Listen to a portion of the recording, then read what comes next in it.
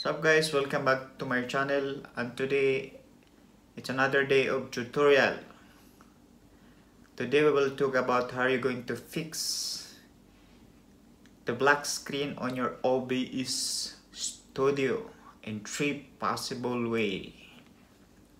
So please stay tuned and I'll show you how.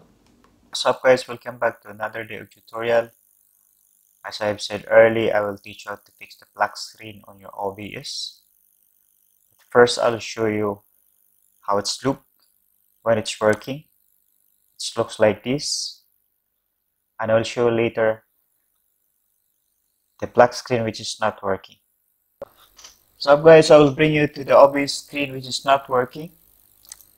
It really looks like this one, but first we will try if it's working or no. First you have to go to the scene. There is already a preset of scene 1. Then the next is I have to press OK because there's a scene 2 and that's automatic display. So if you want to rename that one, you can do. So press OK. Hit the plus sign on these sources. And go to display capture. Display capture guys. And hit OK. Again, press OK. As you can see guys, there's a red dot on the left upper corner. Actually, normally if you click this one on right click on your mouse and transform fit to screen, it should be working, but as you can see guys, it's not working. So we'll try another way on how to fix this one. One simple way to fix this one guys is just right click your mouse, go to NVIDIA control panel,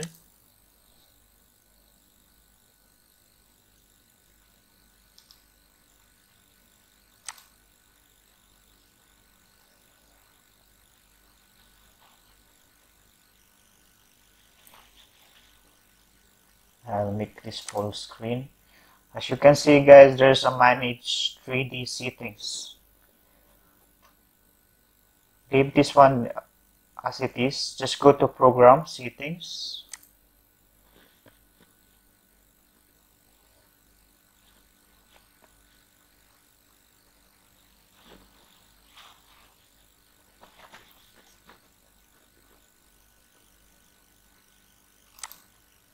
As you can see guys, the program, the OBS program is already inside.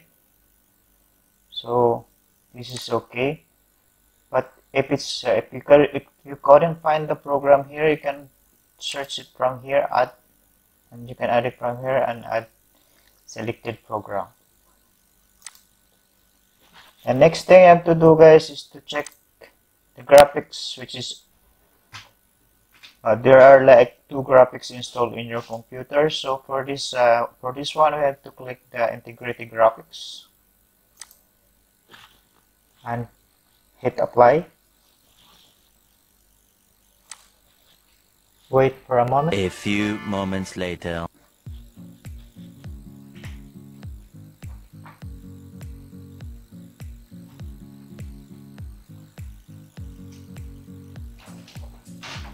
Close this one. Check your OBS if it's working or no. Still, it's not working. That is the first step which I showed you. Now we'll go to the second step. Just go to the start button. Go to OBS Studio 64-bit. Right click on this one. More. Open file location. As you can see guys, some of the problems, some of the laptop have been upgraded to Windows 10. Then it happens sometimes. So as you can see, there is an OBS Studio 64-bit. Just right click on this one. and go to properties. So you can see guys, there's general shortcut compatibility. We will go to compatibility.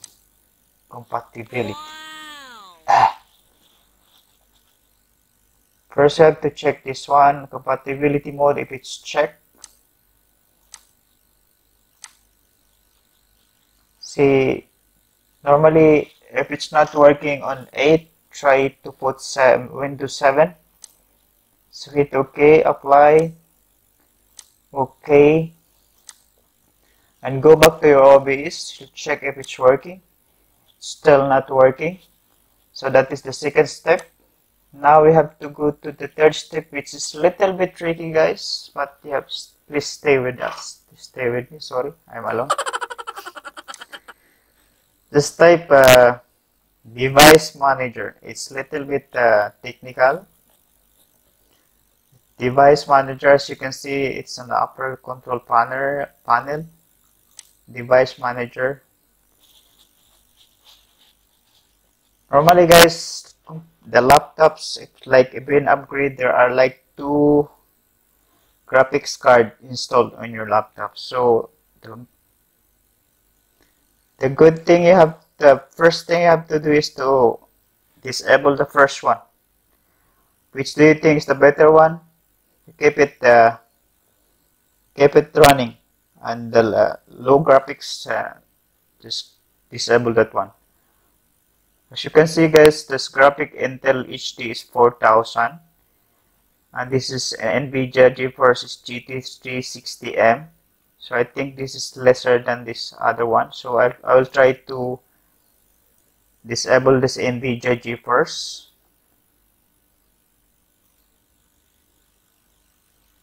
Yes. So now it's disabled. We'll check the OBS again.